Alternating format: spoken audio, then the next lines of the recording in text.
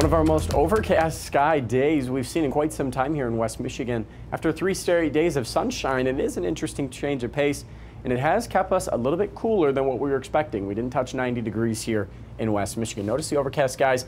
Not many people out on the pierhead or even the beach here this evening. Wave heights have been quite calm, but we're going to continue to see a trend switch after a cold front moves through overnight tonight. A few boats in and out here in the Muskegon Channel, Grand Rapids. Lots of sunshine peeking through those thinner clouds, but it is considered overcast. 81 degrees right now. Southwest wind at 8 miles per hour. Notice across the region, we're finally getting some moisture to arrive. Hopefully, this accumulates to about 1/10 of an inch of rain right through the heart, it looks like, of Grand Rapids, Holland, Allegan, Berry County catching the clip of this as well. Looks anywhere between I-94 and just south of Big Rapids is going to get a decent stretch of rain here. Notice broader view, there is another line of showers, but this one looks to be weak, and as it clips in, I expect it to dry out in our area. As for tomorrow, we're not going to be seeing any rain by daybreak, and we'll see the clouds break up as well, but the northwest wind is going to be concerning. Moderate to even a high swim risk in some areas will be in effect. I suspect Holland to turn into a high swim risk with a pretty strong westerly, northwesterly wind. Temperatures, though, still remaining quite warm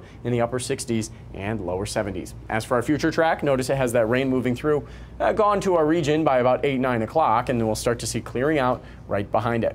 Broken clouds by 8 a.m. Dry, though, we'll see sunshine return by about noon on Sunday. Just a few passing clouds in the afternoon hours. It's going to be a nice stretch. 69 degrees for the overnight low tonight and a high tomorrow, getting back into the upper 70s, maybe near 80 for some of us, but relatively cool day with that northwesterly wind. It's going to be a nice stretch of weather ahead. Only in the 70s Sunday and Monday, much relief from the humidity and that burning, scorching heat of Monday sunshine. Clouds start to filter back late Tuesday night, early Wednesday morning. Looking at our next rain chance, low 80s for highs. We are going to push back to 90 on Thursday. One more chance for showers on Friday. No significant rain chances. These systems look to be fairly light, and as it enters a lot of dry air in West Michigan, we may not see a ton, but nonetheless, still hoping we can get a good rain here before 4th of July comes in with all those fireworks.